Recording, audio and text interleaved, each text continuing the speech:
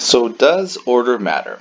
Well, at this point we should really know that yes, definitely it does matter. So the order in which we do a transformation is going to make a difference in what the function is going to look like. So we're going to do something slightly different here, in that we're now going to start with a function here that's already been shifted. Okay, so normally we've been starting with the vertex right at 0, 0, and the nice easy functions. But here we're going to start with a function that's already been shifted and define the function. And we're going to make sure that we understand that once we define the function, it doesn't matter what the function is. Could be some shifted function, could be just some random picture.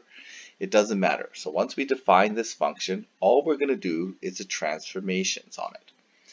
Okay, so the first thing is let's define this function and let's just make sure that we have some reference points to transform. So I'm going to do my original table here. Let's do this maybe, I'm going to do this horizontally right here. So let's do X and Y.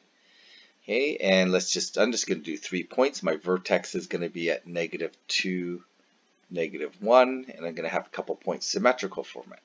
So I'm going to have 0, that's going to be 1, and at -4, I'm going to have 1 as well. Okay, +1. So those are my 3 coordinates. So these are the coordinates I'm going to transform.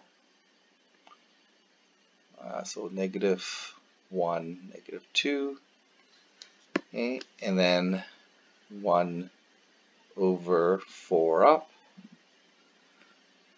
Okay, wait a minute, let's see, did I get that right? Well, that's going to be -4, -4, 1 up right there, and 0 x's, got that wrong, didn't I? Let's double check this here. So -2, yeah, so there's going to be -2 and -1. Give me that point there. There we go. So -4, and it's going to be 0, 1. Kind of messed it up because my table's kind of not in a normal way. Okay, so there we go. There's our original function, and we're going to transform this. We're going to do this 2 different ways. We're going to do our shift down, a vertical expansion, and a flip across the x-axis, so a vertical flip. And we're going to do that in this order first, and then we're going to do this in this order second. So this is going to do shift down first, times by 3, then flip. This is going to be flip first, times by 3, then down to last. Okay, so we're going to see how this changes our graph. Okay, so first of all, I'm going to write my function notation for this. So it's on the outside, so I don't need to do anything backwards. I can just do everything directly how it's written. Okay, so my f of x notation is going to be looking like this. So my f of x, okay, and everything's on the outside, so it's going to be down first. Okay, so I'm going to go -2. It's going to expand after that. So I need to make sure I put the brackets around so that the -2 happens first, and then flip across the x-axis, going to look like that. Okay, and as opposed to the other way around, so b is going to be flip and expand first. Okay, so that's going to be my flip and expand first, and then shift last.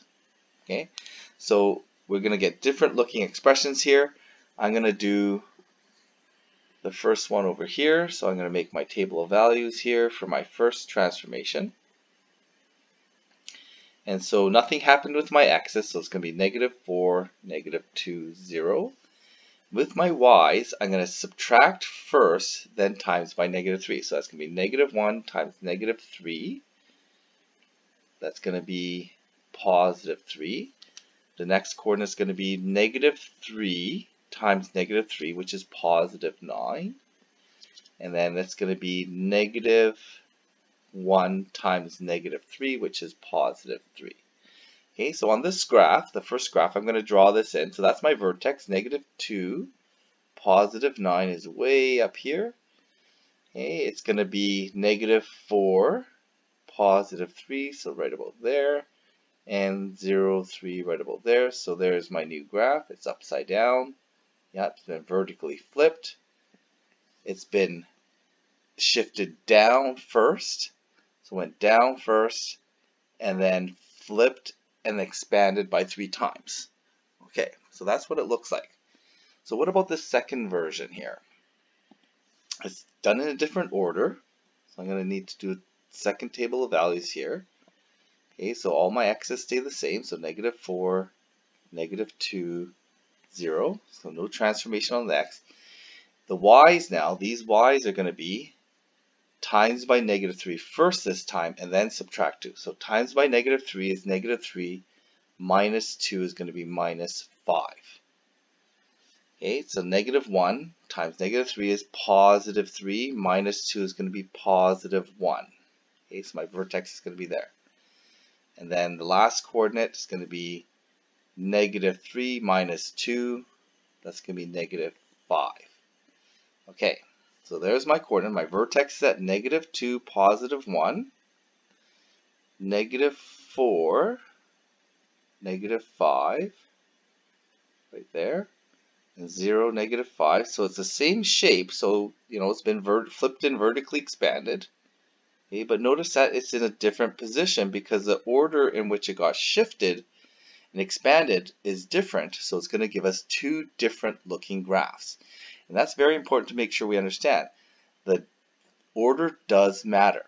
Okay, and we have to make sure that when we write the expressions that our order is shown in our expressions, and we need to make sure we use brackets if it doesn't follow natural bed mass. For example, number 1 or A, the -2 happens first, so we got to conserve that by putting it in brackets.